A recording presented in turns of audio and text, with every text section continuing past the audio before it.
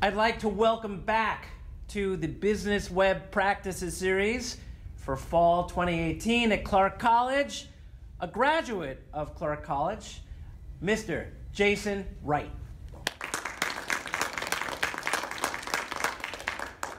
Thank you, Bruce. Thanks for everybody who came tonight. I got a packed presentation, so I'm gonna move a little bit fast in some of the areas here. I hope to keep you awake and not fall asleep, as Bruce suggested. Now that was me falling asleep. Oh. Not at your presentation. Yeah, okay, well, that's good. Yeah. All right, brownie points. Let's talk later. So I'm here to talk about the creative's journey to real success. Let's start a little bit about me. Came to Clark College back in, 2001. I spent the better part of a decade here. We'll get into some of the trajectory a little bit later, but I've been a creative for a good 21 years. Since I was about 14 years old, I had a camera in my hand or a pen or crayons or anything that would allow me to be creative. And this is me, Halloween, and I was probably, 5 years old. That is an image of my yearbook from Sacagawea Elementary School, and in there it says, Jason's favorite subject is math. Yeah, okay. And I enjoy drawing in my free time, and one day I want to become an actor or cartoonist, and so some kind of artistic medium, and here I am today. So we're going to talk a little bit about that process and what it took to get me here where I am today and speaking to you. Right now I work for Webfor, which is a digital marketing and creative agency in downtown Vancouver, Washington. And my title was changed recently to Chief Creative Officer. So it's been a big journey from going to Sacagawea and going to Alki, Skyview, to Clark, to the various jobs I've had, to the titles I've had, through the challenges, and I'm here today. So I do a lot of different creative things, probably to the point where I'm likely ADHD or something like that, with all the starting and stopping I do of different creative things. I do short films, short narratives. For a period of time, I was referring to myself as a YouTuber, and I was competing with people like Young Lee from Gak Attack and Zach King from Final Cut King. You've probably seen him do his short clips of what's seen as magical videos. He did the Jedi cats and all kinds of stuff for a long period of time, and now he works in film. But at the time, we were battling it out. And then I shifted gears to other creative work as things changed. This is me and my fiance and my dog, Leia. This is my family, the loves of my life. So we're gonna talk about from making the Bel Grande to becoming the Bel Grande. And you'll have more context about this in a few minutes. First, how did I get here today? Well, hard work, time, energy, commitment, passion, some of those things that sound like token things that people talk about all the time. You gotta work hard and you gotta put in the time, but it's real. If you keep driving and pushing your limits, you can and will succeed and expand. And I'll give you some examples of that. Quick takeaway, which I'll recap at the end: be a pest. Patience, effort, self-awareness, transparency. In order to succeed over the long term, whether you're 20, 30, 50, 70, you still have time.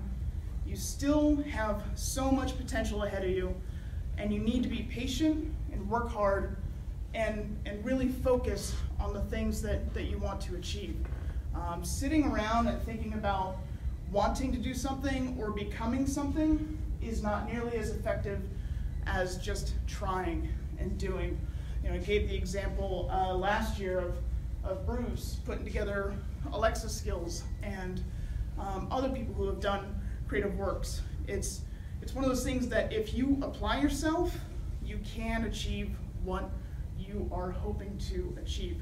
So before I continue, how many people in here are development focused? Raise your hands, please. All right, pretty much everybody. What about graphics and creative? Okay, all right, good.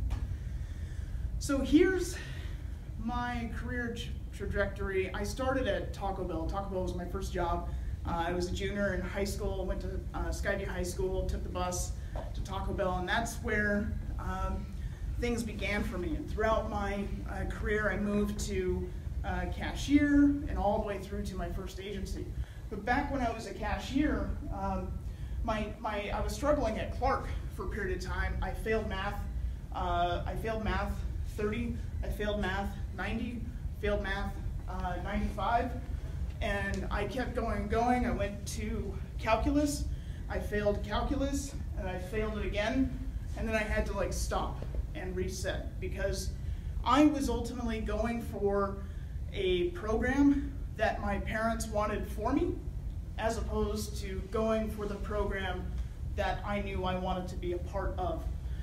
So it was a tough period of time because I was considering maybe dropping out or really trying to reset, which was going to be pretty much at my own expense. At the time, my dad told me, you should stick to what you're good at, which was being a cashier at Albertsons. But I knew that was not a long-term plan. It's not what I wanted to be when I grew up. So I kept working, went to Clark College, met someone here by the name of Derek Jesser, who's presented here before, I believe. He introduced me to a company called Doug Williams and Associates, and he had been trying for actually for a few months to get me into there to sit down with someone and talk with someone. When I finally did, I sat down with this lovely lady in the back, Trisha, and the owner, Doug Williams. I interviewed. I remember I brought in a binder of my Clark College work, which I still have, by the way. I brought it in and showed some of that, which you're going to see in here, and it's fairly terrible. But I got the job, and the rest was history. I was at Doug Williams Associates for, through its various acquisitions and iterations for about 6 or 7 years. And in 2014, I transitioned to Webfor, and I've been there ever since, so about 4.5 years. Overall, I've been in the industry for about 12 years in January. So this is just a visual for you that kind of shows how things progressed and changed over time by starting as a food clerk at Taco Bell in 2000 to now being Chief Creative Officer 18 years later. So, there's a lot of time and energy that's gone into this. When I came out of Clark, I was like, I'm gonna get into the graphics, thing, and I'm gonna build stuff, and it's gonna be crazy. And when I started Doug Williams Associates, I was building WordPress blogs and doing link building for SEO. And over the course of a year and a half, when blogs were the thing, and you were doing things like mousetrapblogs.com, I produced 50 to 60 of those in a year. One day the boss came in and said, what do you think about project managing this account that came in? And from that point forward, I was project manager and later operations manager, and that kind of stayed with me for a long period of time. We'll come back to this a little bit. So words and feels. Life is a marathon. So if you're building apps, you're building sites, you want to build the next big social media app, you have to understand it's, in many cases, a long game. You don't achieve what you want to achieve in very short amounts of time and set high expectations for yourself. You have to keep building, growing, fail, start again, and keep going until you get to where you want to be. Some cases where I had discovered going through that process of failing also taught me what really mattered to me, like from a deep internal level. There were periods of my life where I was trying really hard to be something that wasn't really something I actually enjoyed. It's because someone else said so, or the other voices in my head that was taking me that direction. So I told you about my dad, who said, you should stick to what you're good at, be a cashier, right? And obviously from his standpoint, he's not necessarily trying to be mean, but when you're 16, 17, 18, that hurts when you've spent the last 4 or 5 years like failing and trying to succeed and failing and trying to succeed. And it wasn't up until the last year or so that I have adopted this concept of eliminating the noise and eliminating the negativity, because there's a lot of people who are gonna come across you throughout life who are gonna bring you down. And it doesn't matter what your role is, how fancy you think you are, how good you might be, there will always be someone who comes in to interject what you're doing and bring in negativity. I presented at the Chamber of Commerce in March of this year and was heckled at the end of the presentation during the QA section, and was informed that I was grossly incorrect in how I see the future of technology. In that moment, you could get super defensive and be like, oh man, you like, all right, like you don't know what you're doing, you have no idea. The thing that I really want to push is that even in my 18 fancy years of being where I am now, there's still people who are going to bring you down. It doesn't matter how many talks you do or how many apps you build. I mean, look at Zuckerberg, look at the different people who've scaled over time. There's still, sometimes for good reason, but there's still going to be negativity no matter where you go. So the sooner that you can get to that state of filtering the noise, the better, because if you focus on positivity, that's going to help drive your future forward. Just remember that the story that matters most is yours, and this is something I have in the back of my mind all the time, trying to filter, again, the negativity, the people who say you can't, filtering that stuff out and focusing on your story and building up your story over years and years and years and years. So I talked about this earlier. You have to put in real work, and you sometimes have to grind. And I'm going to lead into this with some examples. This beautiful thing. This was one of my first designs ever of a website using Flash, if anybody knows what that is. Actually, does anybody know what Flash is? Mm-hmm. Okay, yeah, that's how dead it is. But yeah, look at that. Look at the gradient usage. I mean, isn't that something special? Like, I discovered borders and strokes and gradients, and I really went all out on this. And then I took it to the next level. This was actually my capstone right before I graduated from graphics communications program back in 2007. That's my second iteration of my website that actually went live, and Clipper Culture, Larry Weinrader, I think that site's still up. So I think if you go and look for Clipper Culture, I think that site's still there. But yeah, this is my capstone. Then I moved to this. I saw The Matrix, and the rest was history. The dark background with the green and the white, which these days designers will look at you and be like, yeah, you didn't know what you're doing. Yeah, because no one can read that, because it's very hard for white text on dark backgrounds for people to read that, especially with people with vision impairment and other things.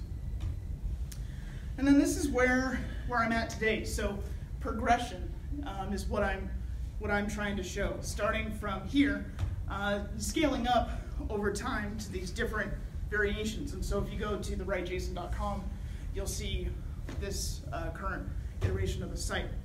Here is some other lovely pieces of work which Some of these I actually brought into my interview with Doug Williams and Associates. Daily Insider used to be, I don't know if it's still running, but it used to be an online news source that I created a little design for. The adorned, I think it was B-adorned back then, bottom right corner, was it's like the Dreamweaver client project.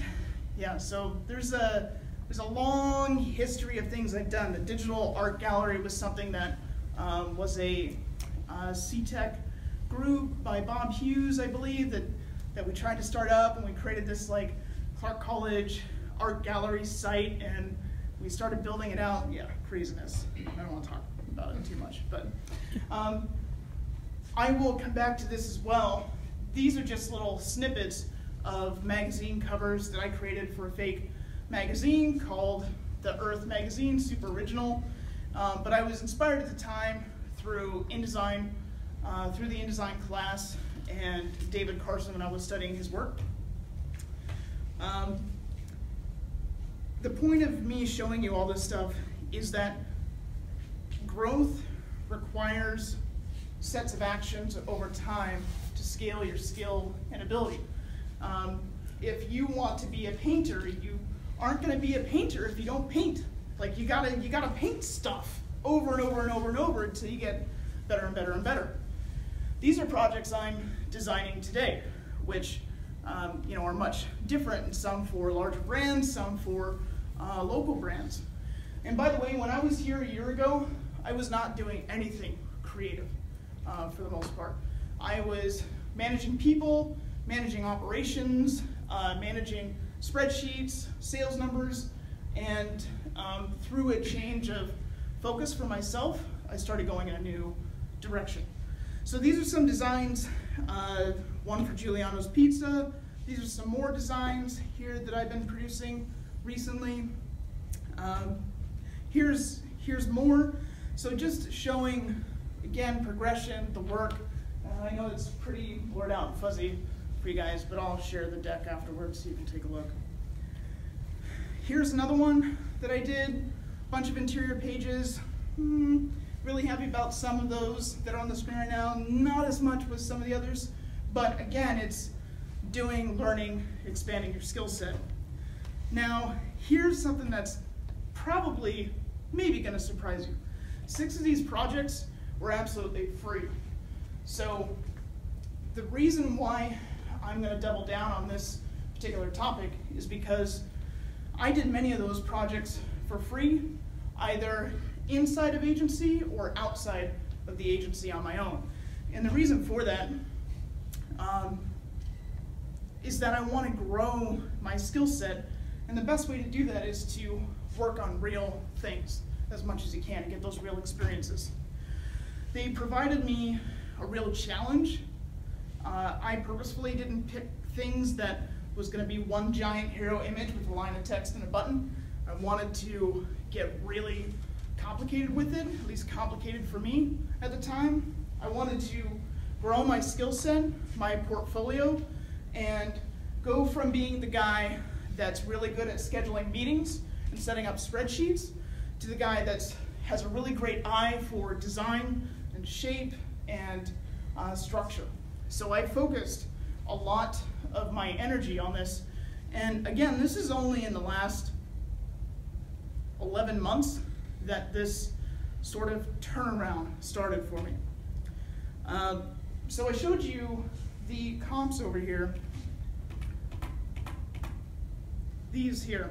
Anyone know who Theo Rossi is? Sons of Anarchy fans, Luke Cage fans. You can look him up later. Anyway, so I had reached out to him on Twitter and I said, hey, I'm gonna do this thing. And I actually slacked on it. I told him that I was in the Go Get It Life brand, that I was gonna go and work on a comp for him, just because I met him in person. I liked his style, talented actor. I liked his brand and what he was doing, and I was inspired by that at the time. So I told him, I'm just gonna make a design for you. I didn't ask, I don't need permission. I mean, really for me, I'm just screwing around, right? Like I don't know what I'm doing. Like, I'm trying to figure out what I'm doing. I gotta steal assets and logos, and I gotta put things together.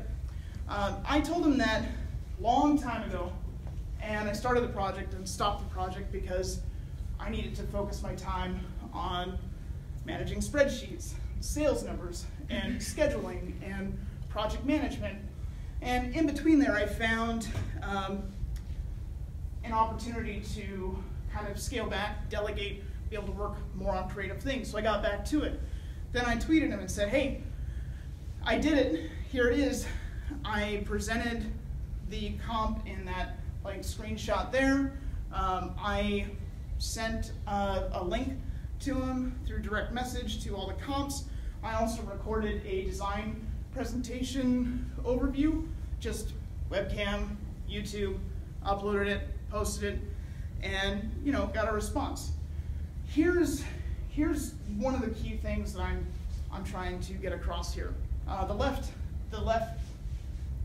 image is Twitter, the other image is Instagram. So I've had no engagement with him on Instagram, by the way.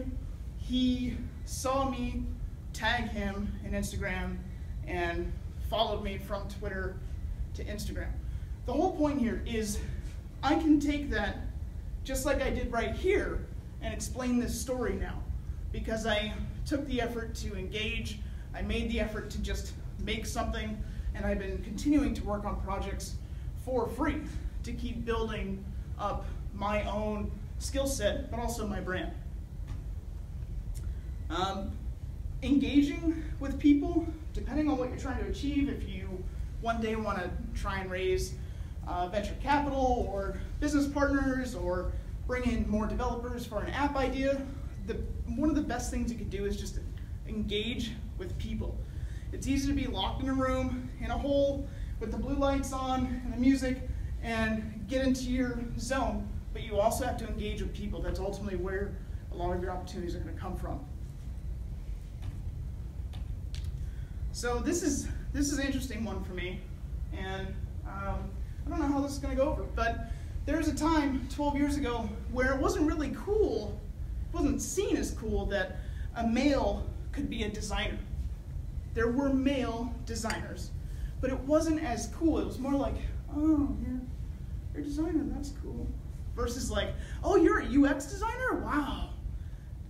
At the same time, it wasn't that cool for a woman to be a developer. And it was like, oh, you're a developer, like really? Do you really have development skills? Like, and it's very funny how over the course of time, just even in the last decade, how much it's broken down. Even when I worked at Doug Williams & Associates, all the designers were female. Even though I wanted a design job, I was never moved into that role because it just didn't, it's not what I should be doing as a man. It was a different vibe. The first time I had interviewed a female developer was at Webfor in 2015. So it's just interesting how over time the barriers come down. Now it's cool that women are developers and dudes can design stuff, and we're going to continue breaking down more barriers as time passes. So this is my dramatic pause. Hopefully that makes sense, though. Things always progress. Things always continue to move forward. We can't stop momentum, and every new generation that comes along is going to push something else into the next thing, whatever that is, breaking down the next set of barriers, because we are evolving over time. So talking about my creative process, it breaks down to understanding, analyzing, and tasting, or trying. You can use whatever term you want there. But then that can break down into all kinds of things. App development, skill development, design stuff, all kinds of things. I typically try and first understand the goals and objectives of the client or the individual I'm working with, and then analyze data if I have it to help dictate what I do next, which is taste and try. one of the big things in the first 10 years of my career is that websites were like a set it and forget it. I designed it, I'm done. Guys, I'm done, it's built, we're good to go. That's changed, it's changing a lot. There's a lot of agencies now that are charging clients on a retainer basis to continually basically design their site, alter it, add a new feature, add new customizations, change up the homepage. So it's becoming more and more important that you get more analytical about what you're doing from a creative standpoint, then also building sites that can expand, they run fast, they're friendly for the user, and that they match creative to the best of your ability. So this is an example of trying stuff. And these were, you know, the fun magazine covers I was working on, and I was just playing. But I didn't enjoy it as much. So it was one of those things where I did it, and I thought at one time, I'm gonna like work for Time Magazine and do covers one day. And as I started making covers on my own, I was like, okay, if I'm not finding this as much fun doing it for myself, then going through 12 layers of approval at a huge company is probably not gonna be the most fun thing, and also battling it out with probably dozens of other creatives. So, taking a step back, you know, I said those different comps and things that I created were free, and for me it all came back to leverage. When I wanted a job as a designer, I would say I want a job and I want to design stuff with nothing to show for it. And I had no leverage. I had nothing to lean back on and say, oh yeah, I want a design gig and I have done this. Didn't have any of that. So as you are thinking about producing work, doing your own stuff, freelance gigs, whatever that is, keep in mind that the power there's a lot of power in doing work for free to build leverage in the long run. Because now I can walk into a room like this, I can walk into other situations, I can walk into meetings with other clients and say, yep, here's all the work I've produced. I produced work for Theo Rossi, I've produced work for what used to be Southwest Washington Medical Center, and I have a whole background of things I can then lean on and prove. So inspiration for creative work, I mean, it comes back to understanding, analyzing, and testing. I often do the thing that a lot of people do, which is start with Google. You know, if I have a new creative challenge that's on my plate, I don't just open up a file or a Coda and start ripping stuff out. It starts with understanding what you want to achieve, what kind of pieces do you want to take from where. Maybe you're building an app, well, what part of Instagram do you love? What part of Snapchat do you hate? What part of Facebook do you like?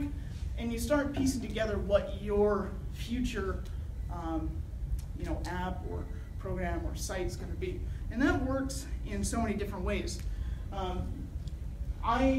In terms of building assets for design, I will go and like take images, take screenshots. I'm redoing Webfor's site right now under the codename Phoenix, and I'm looking at Parliament, I'm looking at Gravitate, looking at a number of sites and ripping elements from those sites and putting them on basically a whiteboard for me to review and pick out the things that I like the most about each to create my own iteration. So when I was working for Doug Williams Associates, there was a time where I was doing some PHP and some database work, and you know, copy and paste was my best friend. I used all kinds of resources, anything between php.net to scanning forums to bashing my head into a wall and then leaving for a while and coming back and looking at php.net again and starting over. But for most everything we do, it starts with some form of education or research or filling in knowledge gaps. Like, I couldn't tell you the first thing about how to build out a custom, array from scratch, but I would go find the code on php.net. I understood PHP enough to go through and hack it to death until I got it to where I wanted it to be. My design tools, who's familiar with Sketch? 1, 2, heard of it? Okay, a couple. Sketch is the big design application that's out there right now for designers. Adobe is sort of in a battle with Sketch in terms of attention and usage, but people migrated to Sketch because of its development integrations and its exporting of code features that they have in there to help streamline the development process. But I don't use it because I am a big fan of Adobe products, so I primarily use Adobe XD.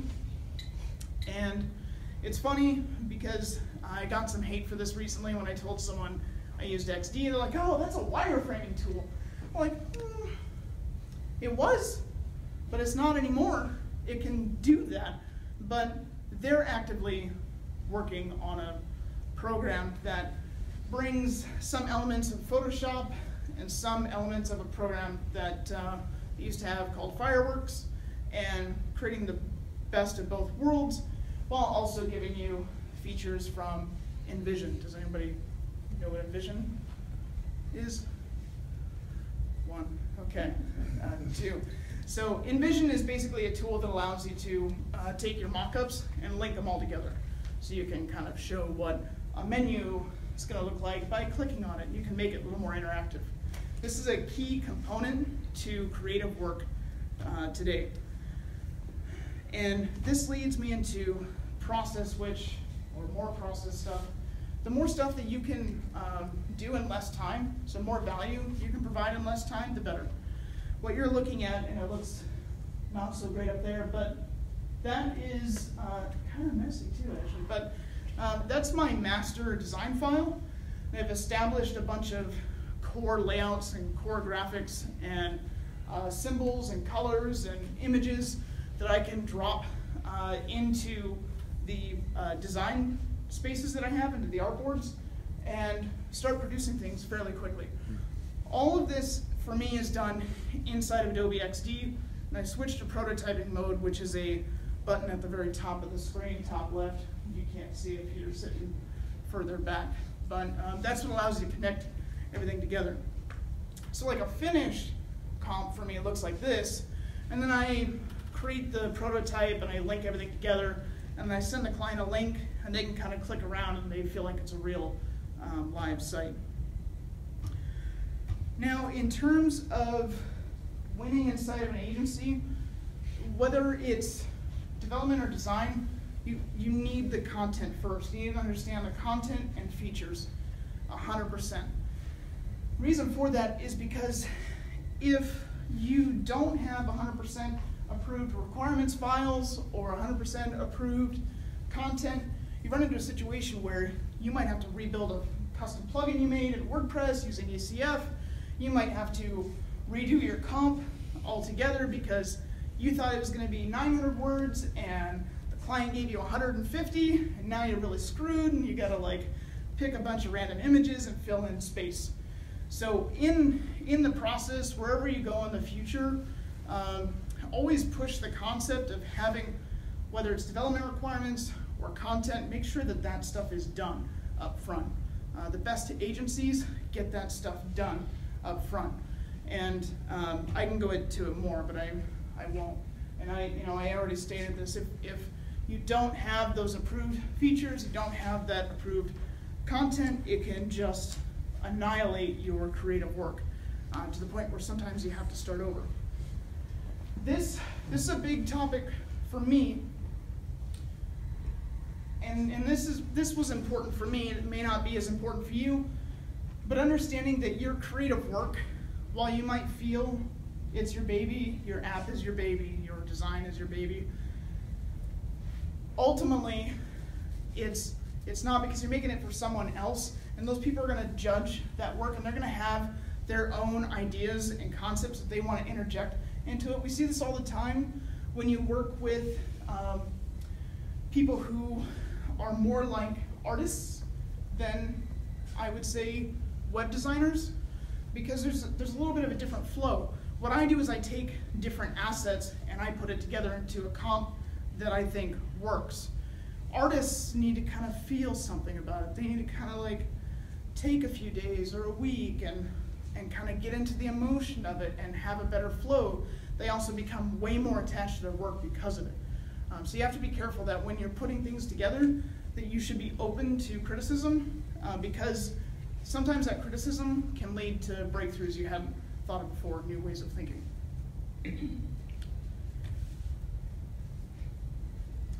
Something that has been really effective for my team, especially recently, is continuing to focus on relationship. If you're in a team of 14 people, you need to collaborate, and you have to collaborate often.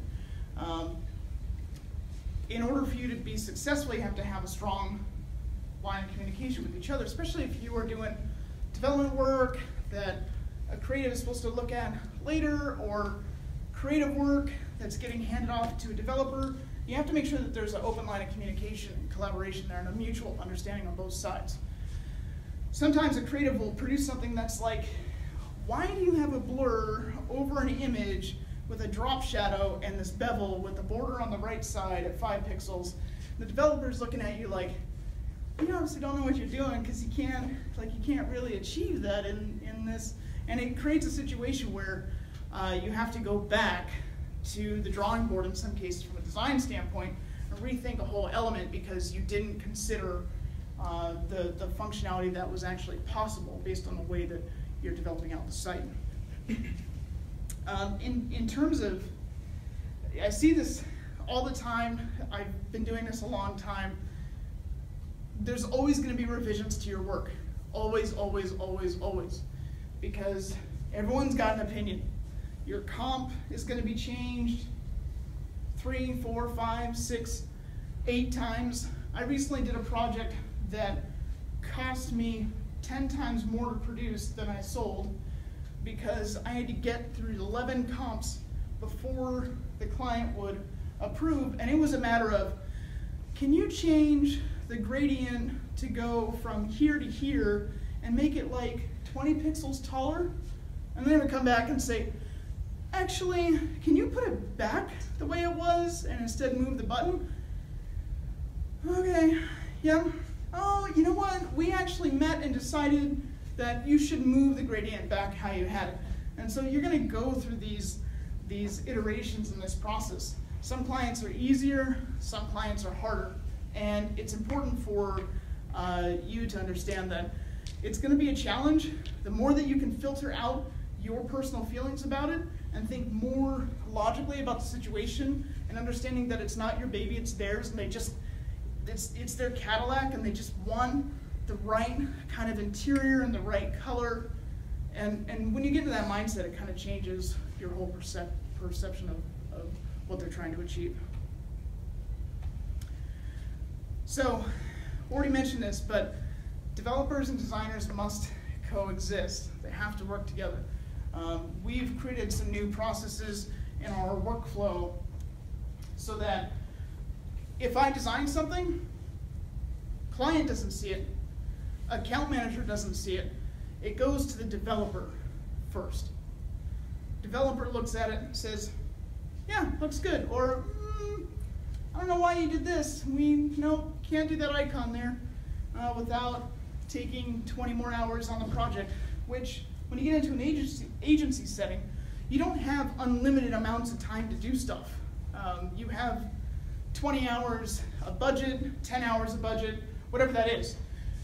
So the developer will come back and say, hey, this is not going to work, and that's perfect because it gets back to me before account manager's even involved, before the client sees it, then to do everything so backwards where the client approves a comp, then it goes to development, and developer's like, oh, damn it, you did it again, like you included that icon where I told you not to do it.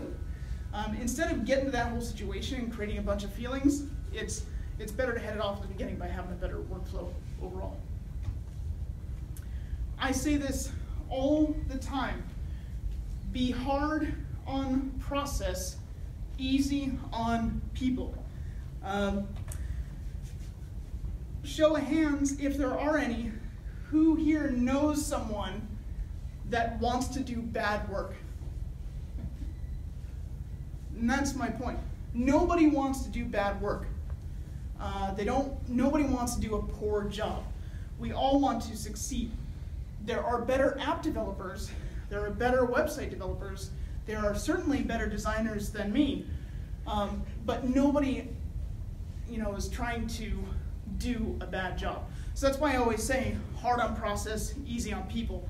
Where in the process did we fall down to the point where you thought it was more suitable to take development this route or design this route, and what can we do in the future to fix that?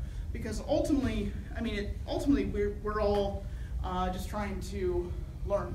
And I pulled this stat: 81% of employees would rather join a company with open communication over some specific benefits. But why do you think that's the case? You don't want to get fired for doing a bad job.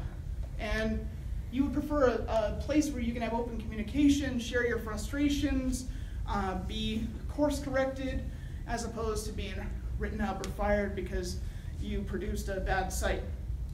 One of the first things I produced at Doug Williams & Associates was a metal roofing blog. It was the first thing I did. And I think I was maybe felt like the first thing I did. It was the biggest thing I can remember. But I produced it, sent it to the boss. About 10 seconds later, you hear coming down the hallway, and it's like, okay, boss going, did he even look at it? I don't know what's going on, guys. He comes in, and he takes his glasses off, and he does this thing. And he says, are you done with that? I was like, is that really, do you think that's done? Because that's garbage. And I was like, start, it's like I'm about to get sacrificed. And it's like, I just graduated, I just started here, I don't know what I'm doing, kind of doing. And he's like, there's not even this, there's not even that. And he was hard on people. He was hard on me in that moment, but I also worked and improved what I could. It was one of those things that was like, in that moment though, you wonder, oh God, is this for me? I did that horrible, and should I even be here? Did I take someone else's job that should be here instead of me? Even when you might have the right mindset, as I've mentioned earlier, there are people who don't have that same way of thinking, and they will come in and try and destroy you. And if you continue to focus on the process and what you can do to improve the process, that's going to help you build up your skills and help you get out of tough situations down the road. So, in terms of agency work, I won't go over all this, but agencies who are hiring are oftentimes, now more than ever, looking for people who really fit within the culture. That's the first thing we look for at Webfor, is people who fit within the culture. Do they have the right set of values? Do they have the right mindset? Are they open to growing, learning, and expanding?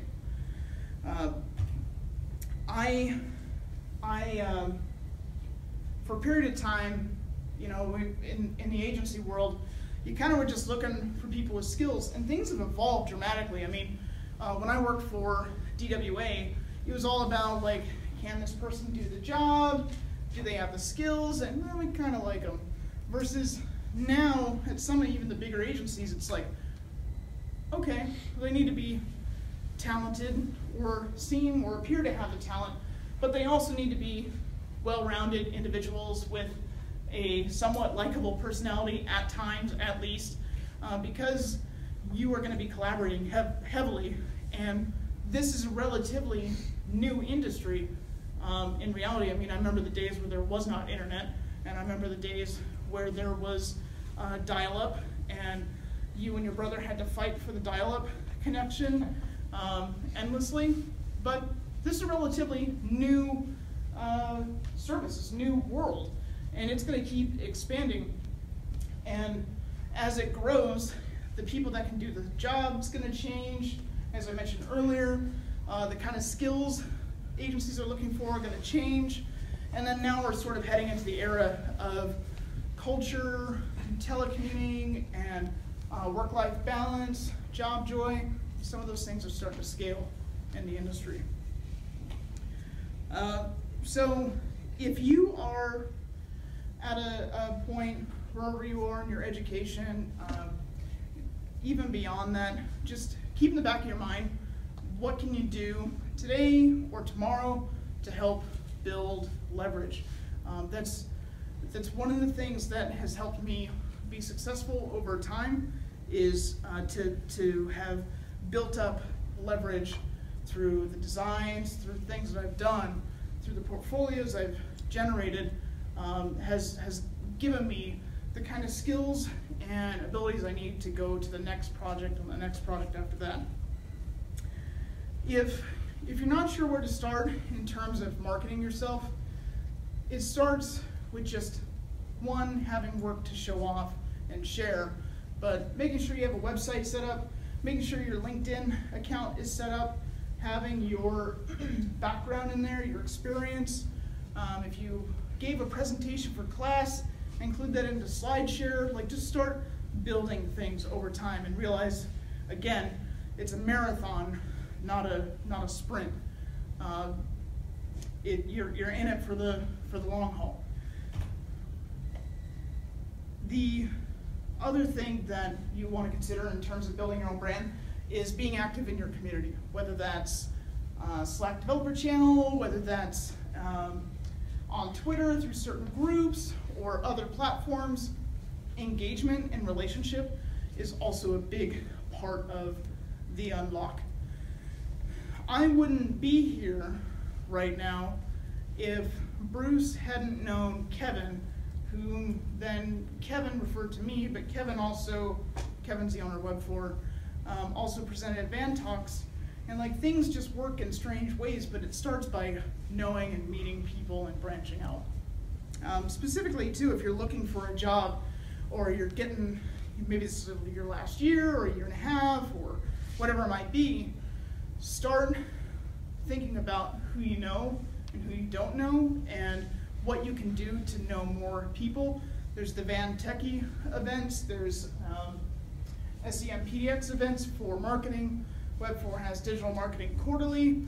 We often take part in tech tours.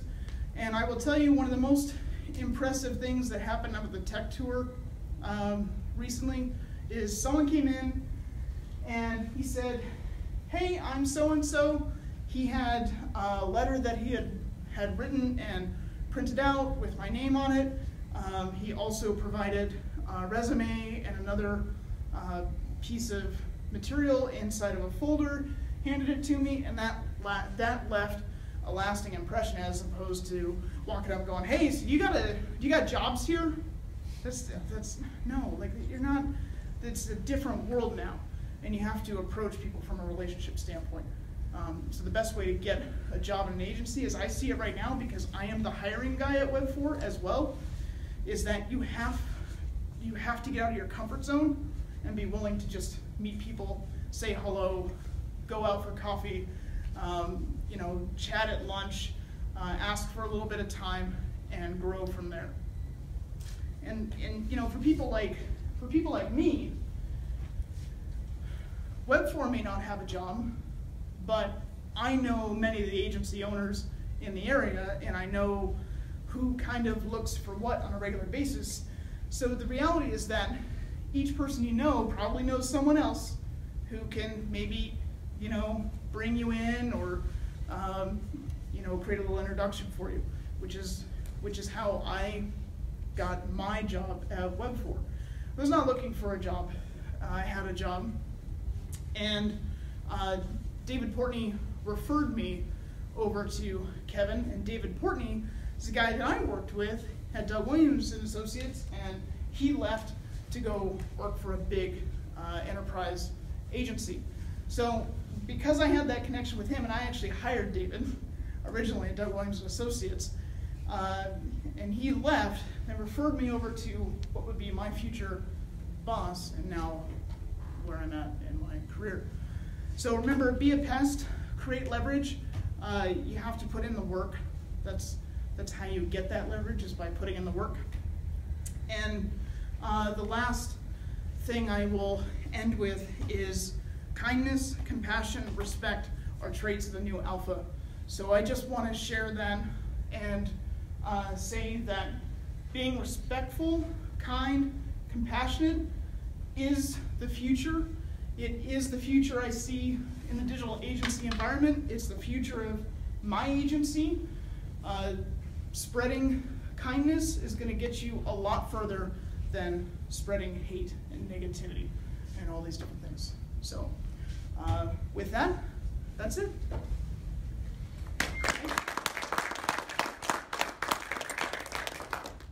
So why don't we open it up for some questions? So you were telling the story earlier about a client that kept on changing requirements, right? My question is, did you have a contract in place with that client? Yeah, this is my favorite thing on the planet, is when you have scope defined and client says, this actually happened this week. So we're working with a medical records company. I scoped out some work and they said, hey, so we're, this is my client voice, by the way. So it's 3 weeks away from our board meeting, and I just want to make sure that we have the production reports all scheduled out. We want to test that in the next week. Oh, no problem. Hey there, just so we're on the same page, on September 9th, I let you know that this is not part of the scope of the project. It's not in the requirements. And in writing, I stated that it's not part of scope. They come back and go, no. Ann told me that John said, that Beverly said, that Joe said, that whole thing. That, it's included in scope and we should be doing this. Okay. You're dealing with people, so you got to be in that moment, literally this week. I'm like, process before I knife myself. So I'm thinking like, okay, cool. Let's just go and find more data, because that's the one thing I didn't share, is I'm a data guy. I will go right to the data and the documentation. So I said, no problem, let me just go and grab the proposal for you. So I went and screenshotted our time system to say that, hey, we've put 6,000 into your site where I charged you 2,500. Oh, by the way, here's the proposal, which that piece is not included. And then crickets. And so when you get crickets, you know you're onto something. Either they're super pissed or you got them. And she came back and said, okay, yeah, can you go ahead and give me an estimate for the production reports? And that's the end of that, and I gave the estimate. So the thing about it is, like, you're dealing with people, and literally every situation is going to be different, and it's just how it goes. There's other cases, though, where maybe you are under budget, and because I work with a team, I'll say, they're like, hey, can we have these breadcrumbs over here and this sidebar over there, and add in this new thing, and I'll go and look at budget and say, all right, well, we're about 5,000 under budget, so I think that's going to take about 1,200 in effort, so I will follow up and say, you know what, this is not included in the scope of the project, but we're just going to take care of this for you, I got it. So does that answer your question? It varies by situation. The biggest thing that you can lean on is your documentation. So that's why, from a development standpoint, every single project that comes through, whether it's for Jane Doe's Plumbing or Vancouver Clinic, which I write requirements for both, you always have that document, even if it's like a basic 5-page site, because what can you do afterwards? Something comes up, and the client has seen the requirements too, by the way. You share the requirements, say, this is what we talked about, looks like you want to add a feature, I can make a change order for you. And This is something, I think actually Doug taught me this, I can't remember. But the answer is never no.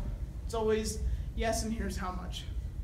So understanding your scope and nailing it down is critical. Vancouver Clinic, when we built out the site, it was over a 6-figure project, and the requirements was about 43 pages that I wrote. We had a 3-hour meeting. We sat down and went line by line and confirmed all the details. Even though we did that with a committee of 10 people, literally, they came back towards the end of the project and said, hey, where's the star ratings for the doctors? It's like, guys, that's not, like you literally signed on the requirements. And so, again, being able to rely on that documentation and say, it's right here, it's not in the scope, it's not in the signed off requirements, we can absolutely do that for you. It's gonna be about 30 more hours of development. So yeah. It says right there, there's a podcast. What is that? What is it about? Yeah, so I try and keep up with all the things. So I post content regularly, but I also have a podcast called Crafting Creatives. So you can look that up on Stitcher. I'm posting it to YouTube as well, iTunes, Google Play, somewhere else. SoundCloud. Thank you. So yeah, I have that podcast. I interview some creatives in the area, plus I share a lot of deep personal stories too. Yeah. Other questions? So you showed like over 6 websites in the PowerPoint, and I was wondering, are all those websites working, or you just designed them? Some of them are in the development phase currently. Let me go up in here.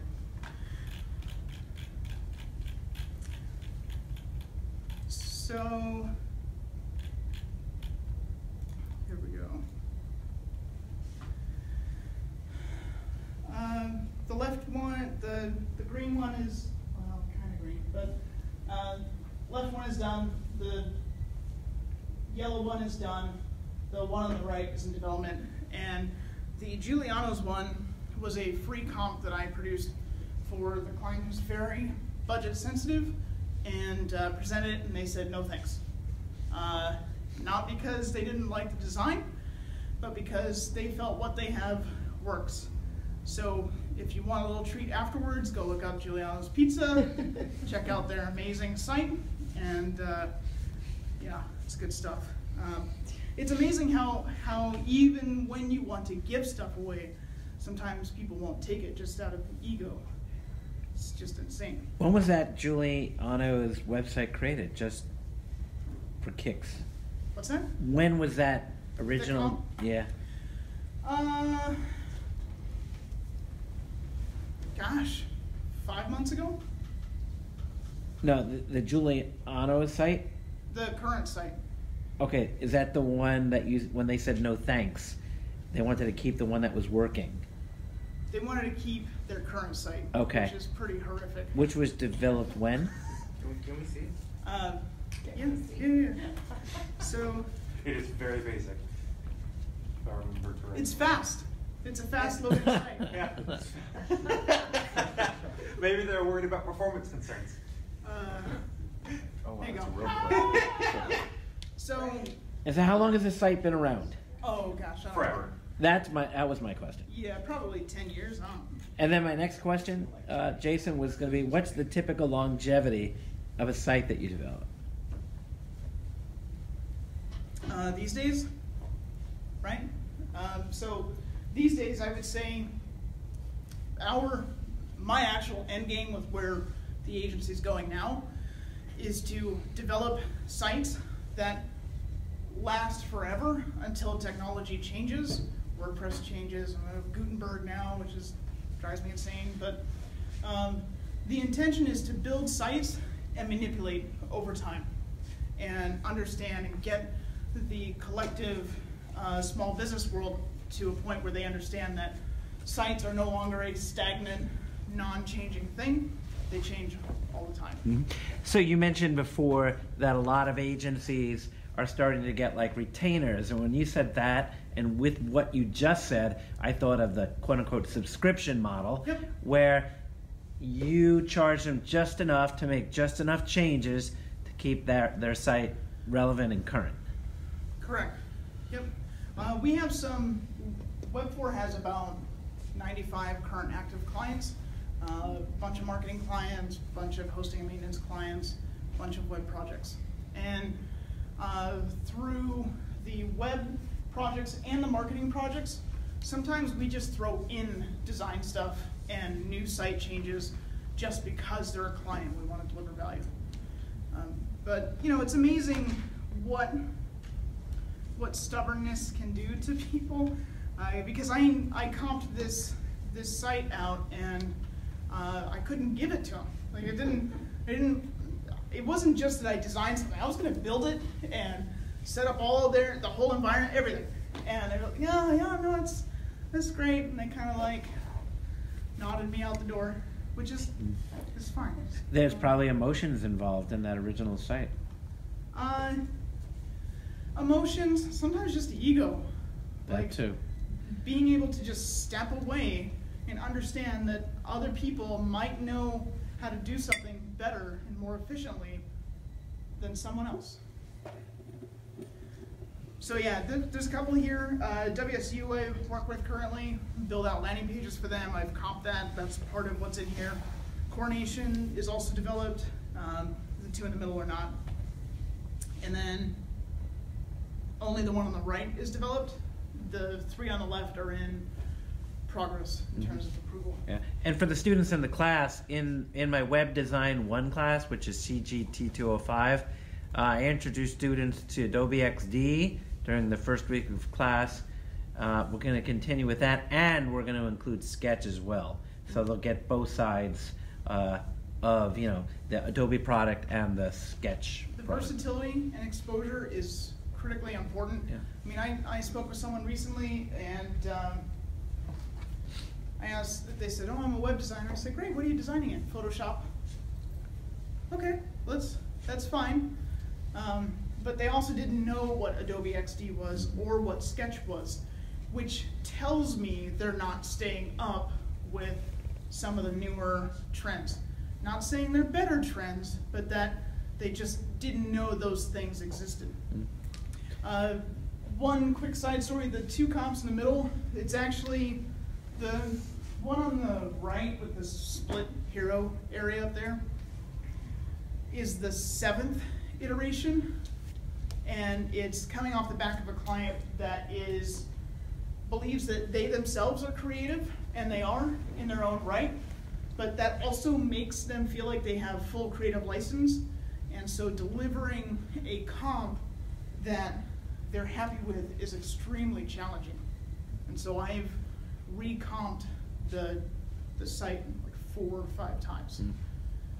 Are those XD artboards? Everything that I have up here is XD, yeah. Okay. How do you deal with backing up files in case there's like a fire? Yeah, that's one I've been struggling with. So there's a couple things. I use Adobe Creative Cloud, so I use their drive, and all my design assets go in that drive. Then I also duplicate them and put them on Google Drive. Then I also have an external drive.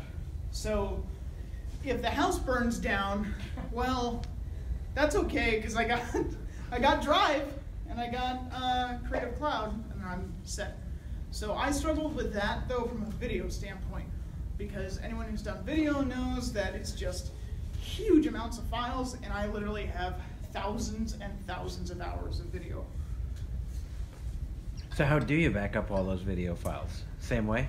So it'd be fun to take a picture of this, but about every year, I buy a new external drive and take the old drive and copy that to the new drive, plus all my new stuff, and put it on that drive. And then I take that new drive, and when I can get my hands on another drive, then I make a duplicate of that. And then at one point, I was sending drives elsewhere. Like my parents had 3, I have 4, and one is somewhere else. It was at my fiance's house, but then So now it's in my house, or our house. So I'm going to sneak one more question in front of the students because I know they have more. Before Robin is, what are 2 technologies that are on your mind right now that you wish you had more time to explore? Wearables. Wearables, okay. And obviously watches, but eyewear, glasses. The rumor is that Apple's working on glasses with technology integrated into them, and it'll be interesting to see. The other thing is VR, because I can see us in a future where we no longer or don't have as many monitors, and when you go into your agency and you sit down and work, you're grabbing your goggles and working in your virtual space and moving assets around with a mouse or motion-driven stuff. So those are areas I'm interested in. That was 3. I only asked for 2, but I know. no extra credit for you. Robin. You spoke earlier about that agencies were looking for people that fit into their culture. And I kind of have a couple of questions about that. Yeah. So how do you know, as somebody that's trying to look for these people, that the person is going to fit or not fit? That's one question. And then the other one is kind of, so have you ever had like an interview where that you felt that that you weren't going to fit, and so you decided to not go with it? That I've interviewed somewhere? Yeah. Okay. So the first part, Webfor's core values is an acronym, KIDFET, knowledge, innovation, dedication, empathy, and transparency. So when we go through the hiring process, we look for those characteristics. And by the way, sometimes we will hire based on culture over skill set when we're able to ascertain that an individual seems to have the drive and the core value system and can be trained on how to be a social media advertising specialist. In terms, if you're looking for a job, and one time I was looking for a job, you have to cast, first of all, you have to cast a wide net. So one of the things I always tell myself in the job, when I get into job hunt mode, is to reach out and get as many opportunities as you can to sit down with somebody, even if it's stalking them on the street, or 5 minutes at a coffee shop, or actually getting time in office, because there's no downside of being interviewed anywhere. And what I'm getting to with that is that you're creating another connection. You're meeting somebody. You may already know you're not going to be a fit there. You might go into it going, I don't want to work for this company. But I still, and this has happened in the past, where I still go and do the interview, or I sit down and talk with them. To my point earlier then, if it doesn't fit with them, maintaining a connection or relationship or attempting to might lead to an end result of them knowing someone else who's looking for someone like you, and that might be a better fit for you altogether. There are certainly times where we thought we nailed it on hiring, and we didn't. You hire based on values, and sometimes people sell themselves really, really well, and they do a lot of research. And they come in and they create more friction than was expected. And Webfor has never fired anybody. We've always mutually parted ways. And when we know it's at a point where there's too much friction, that individual knows it, and they see it, and they're looking for an out. And we see it, and we'll oftentimes sit down, or have in the past, and said, it's not working out, and if we can't do this, then we should probably part ways. And when we've gone down that road, we've helped those people find jobs at places that were better fits for them. Does that answer your question? How large are you guys? We are, so we're like 14 or 15 internally, and then we have between 3 to 6 contractors that we work with at any given time. I'm gonna go here first. You guys talked about communication. Do you guys use like online communication for your small group, or is it like they're in person? Because that makes like a huge difference between, for like web design, being online than in face. So you guys, which one do you guys use? So we telecommute 2 days a week. Tuesdays and Thursdays we get to work from wherever we want. And we use Slack. And it's just a mix of Slack, email, and in person. Okay. Except one of the things that I've done, is inform everybody of what those channels are for. You know, don't necessarily submit a 12-item punch list to me in Slack, because that's not the best way for me to keep track of that because of the threads of things that are going on in those discussions. So we also have our project management software, which is Active Collab, and we put notes and tasks, and there's discussion threads inside of there too. More often than not, we try and keep project discussions and heavy project discussions out of Slack, and instead on tasks and discussion boards inside of our project management software. So are all of you guys designers and developers? No, so we have our team is pretty much 70% marketing team and 30% web. But we are moving in a position where we're going to be more 30-30-30, so 30% creative, 30% paid advertising, 30% organic SEO. And so the web team's scaling right now. We have myself, 2 producers, and full-time developer. 1 producer manages projects and leans creative. The other producer manages web projects, and it leans developer. So we've kind of balanced things out in that way. Just our developer is currently the one who's 100% focused on developing out work. But we have a workflow where Jake produces a comp initially, and the whole environment and the interior layouts. Then that gets handed off to a producer who basically finishes out the site. And that flow has been working really well for us. What would you say is your favorite comp you did? Favorite comp that I've done? I would say,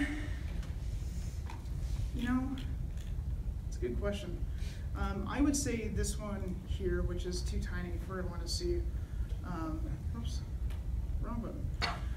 It's the one on the left called Crawl Source. And it's been my favorite comp so far, just because of the sort of wacky edges and the sort of bear shape, California bear shape that's in the bottom right of that hero area. So that's been my favorite one so far. So Jason, having gone to Clark, maybe a little bit longer than you wanted to, what was one thing that you wish that we would have taught you here that we didn't? Design. More design. Okay. Web design. Gotcha. That's a very fair answer. Yeah, so when I went, it was Dreamweaver, and Dreamweaver class was a blend of coding and design. And if you go through the development program at that time, you learn all about coding. And so when I was going through the graphics communications program, I was hoping that the web design class was actually web design, as in graphical design and not development. Okay. Any other questions for Jason today? I have Tricia? a little one. Go ahead. Just remind me what PEST stands for. Patience? I have to remind myself. Okay. Patience, it's in here somewhere. Effort. Self-awareness. It's technically 2 words, I get it, but I wanted to keep it short. That's just good. Passat, yeah. Transparency.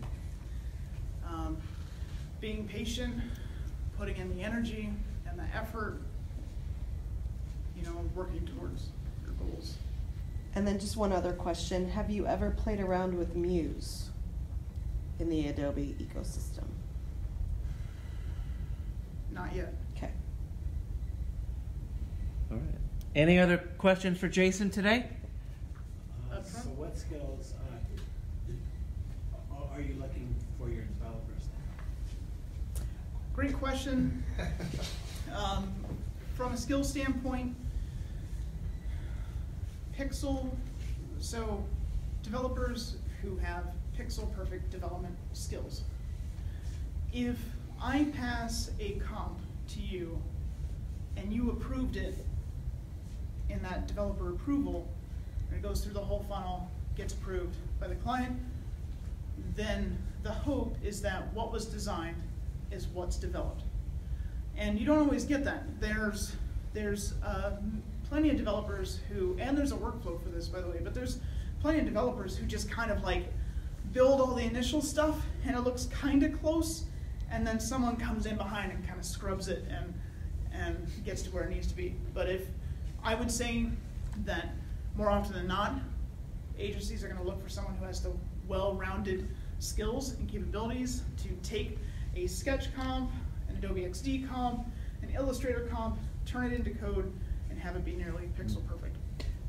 Every pixel has an owner. Okay. Is that it? Any other question for Jason? All right, big round of applause for Jason.